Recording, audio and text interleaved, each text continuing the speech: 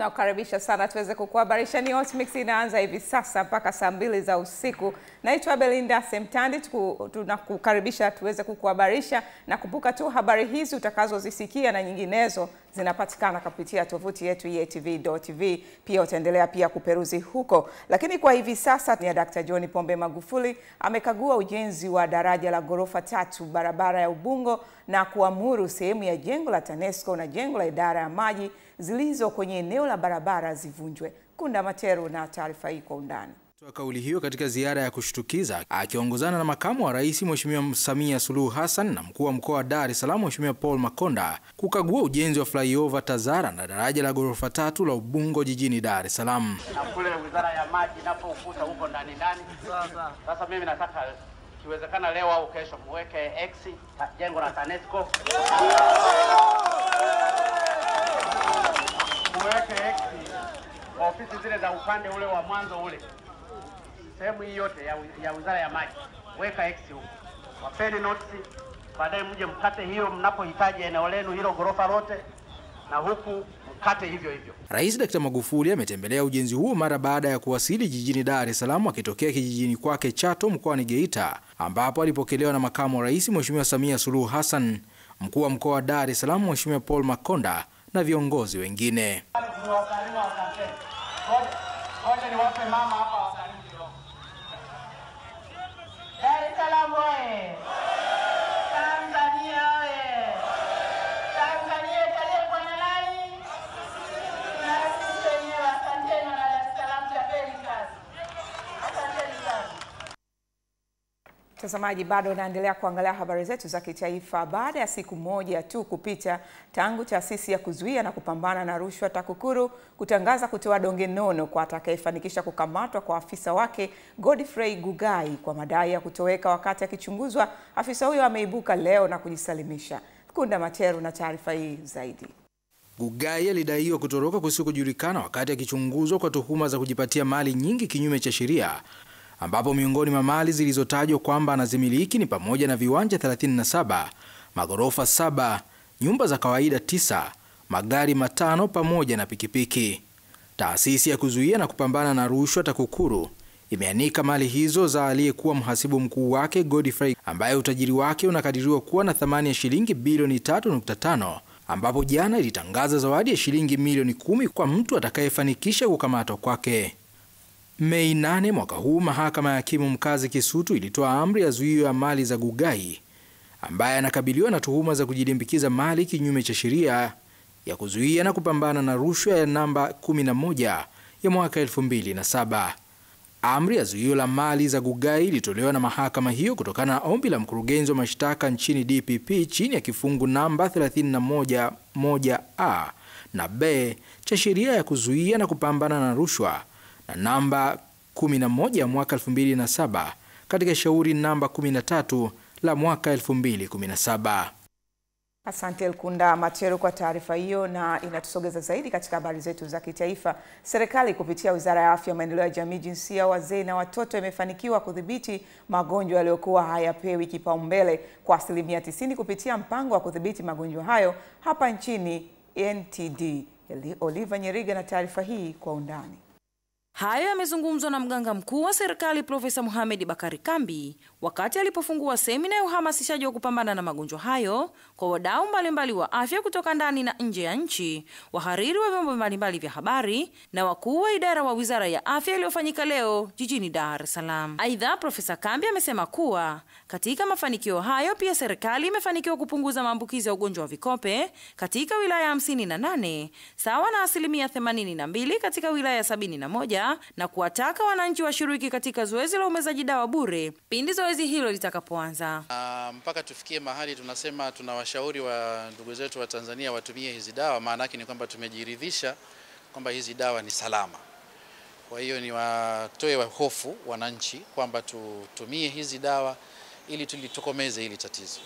Si vizuri kwa kweli mpaka mwaka 2017 bado tunahangaika na kitu ambacho kinawezekana kukiondoa. Kwa upande wake, mratibu wa kitaifa mpango wa kupambana na magonjwa yasiyopewa kipaumbele Dr. Upendo Mwingira amesema kuwa kwa maeneo ya nyanda za juu, hususan maeneo ya Rungwe, Kyela, Ileje na Busekelo, wamefanikiwa kupima wananchi wengi na kuonyesha kuwa maambukizi yamepungua na hivyo wataendelea katika wilaya zilizobakia. Nyingi au kwa siku zote huwa tunatoa kinga tiba kwa watu ambao hawana dalili. Ni kama mimi na wewe ambao hatuna dalili. Mtazamaji, bado unaendelea kuangalia taarifa yetu ya habari.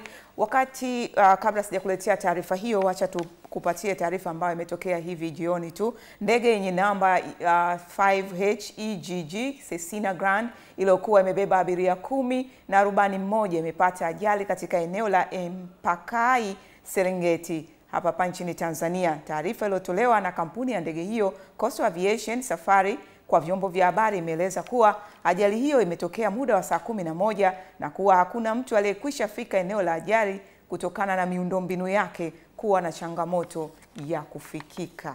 Na mtazamaji, taarifa hiyo ya huzuni, tutaendelea kukuhabarisha zaidi nini kinaendelea katika ajali hii. Wakati wa Tanzania wakielekea katika siku ya maadhimisho ya siku ya ukimwi duniani Disemba mosi, jamii imetakiwa kuendelea kuchangia mfuko wa kudhibiti ukimwi ili kupunguza utegemezi wa fedha za wahisani katika kudhibiti janga hilo na kupunguza idadi za vifo vya Watanzania na kuongeza rasilimali za udhibiti katika ugonjwa wa ukimwi hapa nchini. Taarifa ya Daniel Mkate inasomwa na Samson Charles. Waziri wa Nchi Ofisi ya Waziri Mkuu, Sera, Bunge, Kazi, Vijana, Ajira na Walemavu, Mheshimiwa Jenista Mhagama amesema mfuko wa udhibiti ukimwi umeanzishwa chini ya sheria namba 6 ya mwaka 2015 ukiwa na ujumbe changia mfuko okoa maisha Tanzania bila ukimwi inawezekana. Mfuko wetu wa udhamini wa kudhibiti ukimwi umegawa fedha kwa ajili ya shughuli za udhibiti ukimwi nchini kiasi cha shilingi milioni 660 zilitolewa kwa Wizara ya Afya kwa ajili ya kununua dawa za Septrin ambazo hutumika katika kutibu magonjwa nyemelezi. Mkurugenzi wa Tume ya Kudhibiti Ukimwi Tanzania TAC-AIDS Dr. Leonard Maboko amesema kupitia maadhimisho hayo tume imeandaa fursa za uimarishaji mikakati mbalimbali ya kudhibiti ukimwi. Kwa nafasi hii kuhamasisha na hasa kupitia vyombo vya habari kwamba tujitokeze, na hizi shughuli itaanza saa 12 asubuhi pale the green, saa 12 asubuhi, lakini hata yule ambaye hataweza kufika unaweza kuchangia. Baadhi ya wadau wa kupambana na maambukizi ya virusi vya ukimwi akiwemo mmoja wanaoishi na virusi hivyo Justin Mwinuka wanasema kuwa bado kuna changamoto kubwa ya unyanyapaa miongoni mwa jamii, hivyo jitihada zinahitajika. Wanakuta kama kupima afya ni sehemu ya kujidhalilisha, hasa unapofikia kwamba unapima virusi vya ukimwi. Lakini kupitia hilo sasa ni kiashiria tosha kwamba hali ya unyanyapaa ingali ni kubwa. Serikali imewasilisha bungeni mswada wa sheria ya marekebisho ya sheria mbalimbali wa mwaka 2017 ambapo marekebisho hayo yanalenga kuboresha utekelezaji wa sheria hizo kwa kuondoa upungufu uliojitokeza ikiwemo marekebisho katika sheria ya mahakama ya utatuzi wa migogoro ya ardhi. Taarifa ya Daniel Mkate inasomwa na Samson Charles. Akiwasilisha hoja kuhusu mswada huo, mwanasheria mkuu wa serikali Mheshimiwa George Masaju amesema kuwa kupitia mswada huo utawezesha kufanya marekebisho katika sheria ambazo zimekuwa ni kikwazo katika kutatua masuala mbalimbali ya kisheria. Sehemu ya pili ya mswada inapendekeza marekebisho ya sheria ya mahakama ya utatuzi wa migogoro ya ardhi sura ya 216, yani the Land Disputes Court Act Cap 216. Kifungu cha pili cha sheria hiyo kinatoa tafasiri ya maneno halmashauri ya wilaya, yani district council, kuwa ni halmashauri ya wilaya iliyoanzishwa chini ya sheria serikali za mitaa mamlaka za wilaya sura 287. Kwa upande wake, msemaji mkuu wa kambi rasmi ya upinzani na waziri kivuli wa Wizara ya Sheria na Katiba Mheshimiwa Abdallah Mtolea amesema kuwa bado kuna mapungufu makubwa ya sheria hasa katika migogoro ya ardhi. Unapofanya marekebisho, unapofanya maboresho kwenye baraza la ardhi la wilaya, unaacha kugusa baraza la ardhi la kata, unakuwa hujalisaidia lile baraza, kwa sababu kesi za ardhi, migogoro ya ardhi, huwezi kwenda hatua nyingine yoyote kwenda kwenye baraza la wilaya au uende mahakamani kama hujaanza kwenye baraza la ardhi la kata. Baadhi ya wabunge wakapata fursa ya kuchangia maoni juu ya mswada wa sheria marekebisho sheria mbalimbali wa mwaka 2017. Katika nchi yetu sisi tunasema katika maendeleo tuhakikisha kwamba hakuna anayeachwa nyuma.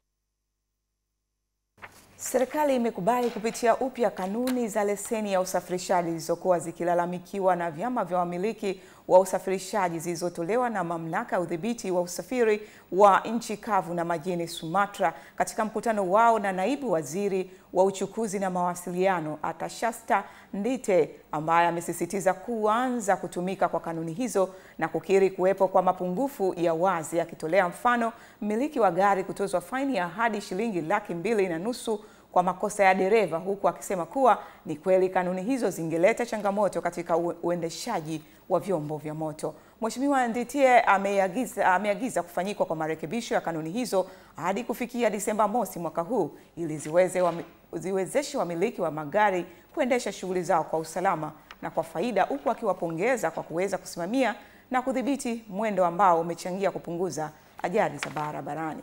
Zaidi tupate taarifa hii.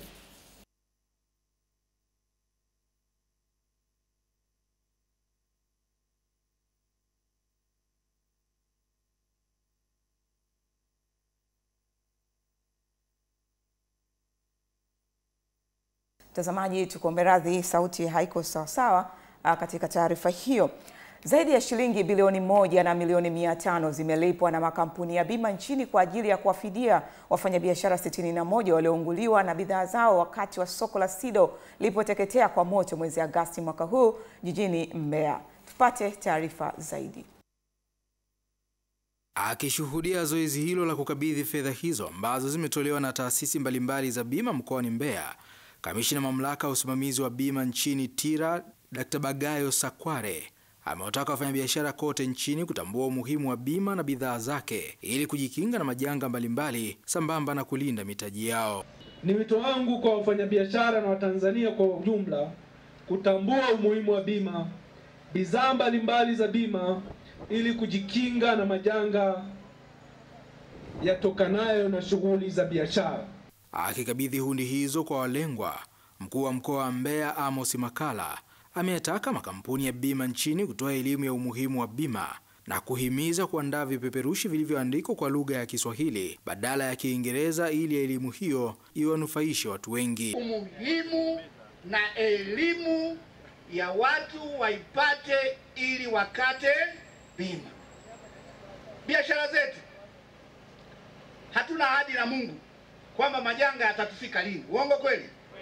Hata hivyo, baadhi ya kampuni za bima wamewashauri Watanzania kukata bima kwa mawakala ama kampuni zilizosajiliwa, huku wafanyabiashara ambao wamelipwa fidia ya mali zao wakielezea namna ambavyo wamekuwa wakisaidiwa kurejesha biashara zao. Ni ushauri wangu kwa Watanzania wote kwamba wasiache kuchukua bima, na watakapoenda kuchukua bima waende kwa wakala ambao wamesajiliwa na TIRA.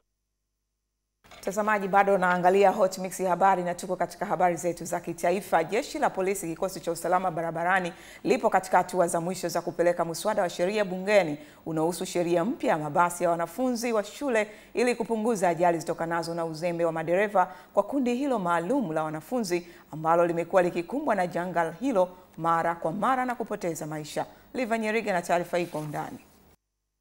Hayo yameelezwa na mwanasheria wa kikosi cha usalama barabarani ACP Deusi Sokoni, ambapo amesema mchakato huo umefikia katika hatua za kupelekwa kwenye baraza la mawaziri na kisha kupelekwa bungeni kwa majadiliano na kuwa sheria kamili itakayoanza kutumika. Amesema tayari wameanza mazungumzo na Wizara ya Ujenzi, Uchukuzi na Mawasiliano pamoja na Mamlaka ya Udhibiti na Usafiri wa Nchi Kavu na Majini Sumatra katika kuchangia mabadiliko hayo. Kwa magari ya shule, kimsingi kanuni za Sumatra, kanuni namba 421 imekwisha pita, imekwisha kuyatambua magari ya shule, na kanuni hiyo imetoa maelekezo vizuri kabisa namna gani magari ya shule yanatakiwa kuwa na yatakiwa yaendeshwe na dereva wa aina gani. Kanuni hii itaanza kutumika muda sio mrefu, itakuwa ni msaada mkubwa sana kwa wamiliki wa magari ya shule.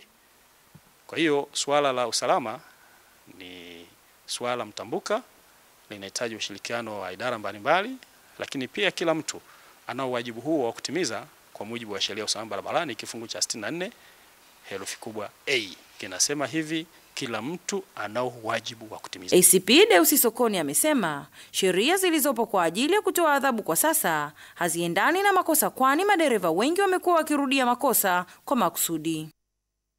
Mtazamaji, ni ukamilisho wa habari zetu za kitaifa kwa siku ya leo, na kumbuka habari hizi zinapatikana pia kupitia tovuti yetu EATV.tv. Endelea kuziperuzi huko, na pia sasa hivi tunaenda katika habari zetu za biashara na uchumi. Baadhi ya wanasheria wa kujitegemea wametaka Watanzania kuunga mkono mapambano ya kiuchumi anayoendesha Rais Dr. John Pombe Magufuli, huku wakielezea wazi kuwa ukosefu wa fedha unaoonekana kwa baadhi ya watu ni matokeo ya udhibiti wa vitendo vya wizi, rushwa na upotevu wa fedha uliokuwa unafanywa na watu wasiokuwa na uaminifu. Jonanje Samuel ametuandalia taarifa, inasomwa na Basil Mbakile.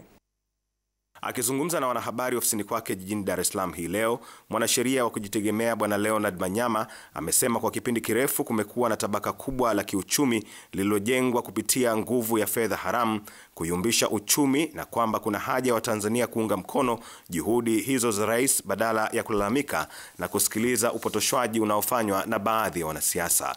Wakili Manyama amesema nchi ilifikia kipindi utakatishaji fedha haramu ilikuwa ndio mtindo wa maisha, ambapo wenye fedha ndio walikuwa na maamuzi ya nani awe kiongozi na upi uwe mfumo wa fedha, huku haki na hatima ya kiuchumi ikiwa mikononi mwa watu wachache waliojiwekea mirija ya wizi na unyonyaji wa rasilimali za umma. Kwa mfano mdogo wa mfanyakazi wa namna hii wa serikali ambaye amejenga magorofa 7. Tukichambua kwa kina, fedha haramu zinapoingia kwenye mzunguko, hawa watu wanajenga magorofa.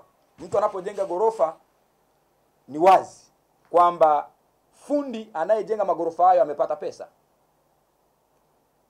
Muuzaji wa vifaa vya ujenzi amepata pesa. Mama ntilia anayepika atawapikia hawa watu wakiwa site amepata pesa. Wanaomiliki malori ya mchanga na uuzaji wa mchanga, kokoto na simenti wamepata pesa. Na ndiyo maana kipindi cha nyuma tuliona pesa ilikuwa nyingi mtaani kwa sababu ya vitendo vya uhalifu vilivyokuwa vinazalisha fedha nyingi, na hawa wahalifu walikuwa wanazipata hizi fedha wanaziingiza kwenye uwekezaji. Tunaona fedha ni nyingi. Unapodhibiti wezi wa namna hii, maana yake magorofa ya kiwaramia yaliyokuwa yanajengwa hayajengwi tena. Kwa hiyo yule fundi aliyekuwa anapata zile fedha hawezi kuzipata tena. Sasa swali la kujiuliza, je, tuendelee kuruhusu vitendo vya kiwaramia katika taifa letu eti kwa sababu fundi atapata kazi, eti kwa sababu mama ntilia atapata kazi, eti kwa sababu muuza kokoto atapata kazi? Tujiulize wa Tanzania, turuhusu vitendo vya kiuhalifu viendelee ili wanasiasa wamuunge mkono Rais Magufuli kwamba kuna pesa zipo mikononi mwa watu? Mtazamaji, tuko katika habari zetu za biashara na uchumi. Serikali imeshauriwa kuwa na kampuni yake ya meli kama mkakati wa kuhakikisha nchi inanufaika na mapato yatokanayo na sekta ya usafirishaji wa mizigo na bidhaa kwa njia ya maji, hatua ambayo itasaidia pia kutoa ajira kwa mamia ya wahitimu wa fani za ubaharia. Taarifa yake Jonanje Samuel inasomwa na Basil Mbakile. Wito huo umetolewa jijini Dar es Salaam leo na katibu wa chama cha mabaharia nchini Captain Josia Mwakibuja wakati wa mkutano wa mabaharia ambao pamoja na mambo mengine umejadili mkataba wa kimataifa wa ajira za mabaharia, yani Maritime Labor Convention, ambao Tanzania imeuridhia na kusaini. Tunashauri serikali tuwe na shipping line. Unaona, ili mabaharia wetu wapate ajira, hiyo ya kwanza. Lakini sio ajira tu. Kumbuka tuna malighafi sisi tunasafirisha kwenda nje ya nchi ambazo kutoka Tanzania, si ndio? Sasa tukitumia meli yetu, sasa hivi inatumika na meli za watu wengine. Maana yake wao wanapata pesa nini ule mzigo kupeleka nchi zile. Lakini kama tungetumia meli zetu, basi ile pesa ingeingia tena kwetu.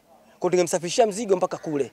Unaona? Ingesaidia swala kubwa sana ajira pamoja na watu na mizigo yetu kusafisha wenyewe.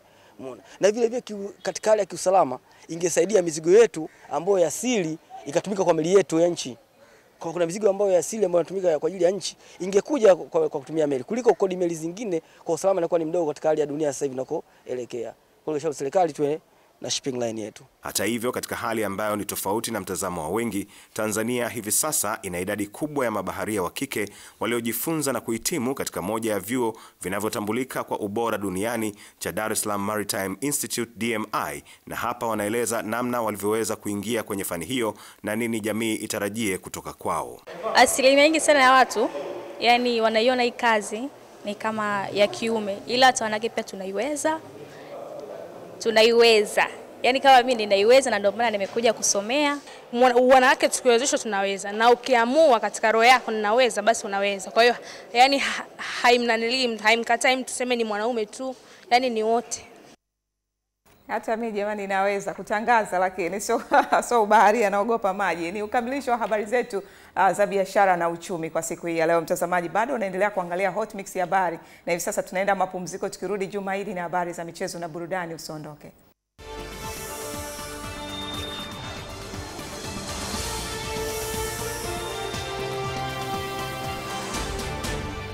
Tuenda katika viwanja vya michezo ambapo uongozi wa mabingwa tetezi wa ligi kuu ya soka Tanzania bara umesema wanasubiri ripoti ya kocha mkuu George Luandamina ili kujua kipi anahitaji ndani ya kikosi hicho katika dirisha dogo la usajili, huku akikanusha kumsajili mshambuliaji Thomas Ulimwengu. Huyu hapa Sport Head Fatuma Rashidi anakuja na taarifa hiyo kiundani zaidi. Afisa habari wa klabu ya Yanga Dismas Teni amesema chochote kinaweza kutokea katika wakati huu wa dirisha dogo la usajili lililofunguliwa hii leo mpaka Disemba 15, lakini usajili wao unazingatia ripoti ya kocha ili kuhakikisha wanakuwa na kikosi kilicho bora zaidi. Kwanza mambo ambayo yanasemekana kwenye mitandao ya kijamii ni vitu ambavyo huwezi kuwazuia watu kusema, lakini jambo jema na taarifa rasmi ni ile inayotolewa na klabu. Hakuna sehemu yoyote ambayo klabu imetangaza kwamba imemsajili au ina mazungumzo na Thomas Ulimwengu. Wakati huo huo, Teni ameongeza kuwa kikosi kinaendelea na mazoezi kwa ajili ya maandalizi ya mchezo wa mzunguko wa 10 wa ligi kuu soka Tanzania bara dhidi ya Mbeya City utakaopigwa Jumapili ya wiki hii uwanja wa Uhuru jijini Dar es Salaam. Muhimu sisi tunahitaji pointi 3 ili kuendelea kutengeneza mazingira mazuri kwenye msimamo wa ligi kabla dirisha au duru ya kwanza haijamalizika. Timu imefanya mazoezi kwa siku zote hizi, ilikuwa inaendelea na mazoezi licha ya wachezaji wengine kuwa kwenye timu ya taifa. Wamerejea, wameungana na wachezaji wenzao moja kwa moja. Mwalimu msaidizi Shadrack Nsajigwa alikuwa anasimamia mazoezi siku zote baada ya mwalimu kuwa amesafiri Zambia kwa matatizo ya kifamilia. Kumbuke kwamba mwalimu alipata msiba, kwa hiyo amesafiri Zambia. Na hivi ninavyozungumza tayari amekwisha rejea kwa ajili ya matayarisho ya mwisho kuelekea kwenye mchezo huo. Kwingineko, kampuni ya michezo ya bahati nasibu ya Tatu Mzuka imewataka Watanzania kuendelea kushiriki bahati nasibu hiyo ili kuweza kubadilisha maisha yao kwa kushinda katika draw kubwa kabisa ya Super Mzuka Jackpot ya shilingi milioni 150 itakayofanyika Novemba 19 ya mwaka huu. Huyu hapa tena Sport Lady Fatuma Rashidi anayo taarifa kiundani zaidi. Akizungumza hayo hii leo wakati wa kukabidhi hundi ya shilingi milioni 68 kwa mshindi wa saa pamoja na hundi ya shilingi milioni 50 kwa mshindi wa jackpot ya Tatu Mzuka, mwakilishi wa Tatu Mzuka Kemi Mutahaba amewataka Watanzania kuchangamkia fursa hiyo, kwani bado hawajachelewa kujiwekea nafasi ya ushindi huu wa kihistoria. Kama dhamira yetu ya Tatu Mzuka tunavyoahidi kubadilisha maisha ya Watanzania, wiki hii Jumapili tarehe 19 Novemba tutakuwa tunatoa milioni 150 kwa mshindi mmoja. Kwa wale wote tangia tumeanza hii promotion waliokuwa wanacheza kabla hata ya wiki hii, namba zote zitaingia kwenye hii draw. Kwa hiyo nahakikishia kuwa ikifika tarehe 19 mwezi huu lazima hiyo 150 itatolewa na lazima kutapata mshindi hiyo siku. Kwa upande wake mshindi wa draw ya kila saa ya Tatu Mzuka Joseph Kofia mkazi wa jijini Dar es Salaam ambaye alishinda milioni 68 kwa kucheza draw hiyo mara 16 kwa kutumia namba hizo ndani ya lisaa moja, amewataka Watanzania kutokukata tamaa, huku naye mshindi wa wiki wa jackpot ya Tatu Mzuka Bi Judith Bujinginya mkazi wa wilaya ya Ngara mkoani Kagera akiwashukuru Tatu Mzuka kwa kuendelea kuwainua kiuchumi wa Tanzania. Kwanza nilianza na 500 nikaona 500 haitoshi. Sababu 500 najua tupo wengi. Kwa hiyo wingi huo ndakuwa sipati hela. Nikaanza kucheza bukubuku. Nikatoka kwenye bukubuku nikaona foleni. Nikasema ngoja nicheze 10,000. Nikatoka kwenye 10,000 nikaona 10,000 si hela ndogo sana, tupo wengi. Nikaenda kwenye 20. Kwenye 20 hiyo ndo siku hiyo nacheza 20 nimecheza mara 16. Ni mchezo ambao unahitaji nguvu. Kwanza gharama yake ni ndogo. Unacheza tu kila saa. Unavyozidi kucheza kila saa ndivyo unavyopewa majibu. Na ukiangalia vizuri na ukafuatisha zile namba, yani utajua tu unachokifanya ni nini. Kwa kweli Tatu Mzuka oye. Naitwa Juma Idi na kurejesha kwake Belinda Semtandi. Asante Juma Idi, lakini pia majirani zetu wamepata pigo. Rwanda? Rwanda Hamadi Ndikumana. Yes. Mchezaji wa zamani wa kimataifa Rwanda, lakini pia aliyewahi kuwa mume wa Irene Uwoya, mwigizaji wa Bongo Movie, ndio amefariki dunia usiku kwa mkia leo kwa maradhi ya moyo. moyo. Kwa nipigwe sana na tunapa pole majirani zetu Rwanda. Tunasema Bwana ametoa na Bwana ametoa. Jina la Bwana lihimidiwe. Lakini pia tuna mtoto pia, kwa hiyo bado undugu upo. Yes. Pole pia Uwoya na pole wa Tanzania walioguswa na msiba. Na HOTMIX Habari inakamilika, lakini huwa na mjadala ni kuhusiana tu na udahili wa wanafunzi vyuo vikuu, na hapa Samson Chaza atakuja na mjadala huu. Lakini sisi tuseme asante kwa wote tuliokuwasilisha habari na kuandaa habari. Nasema asante kwa niaba, naitwa Belinda Semtandi, kutakia usiku mwema.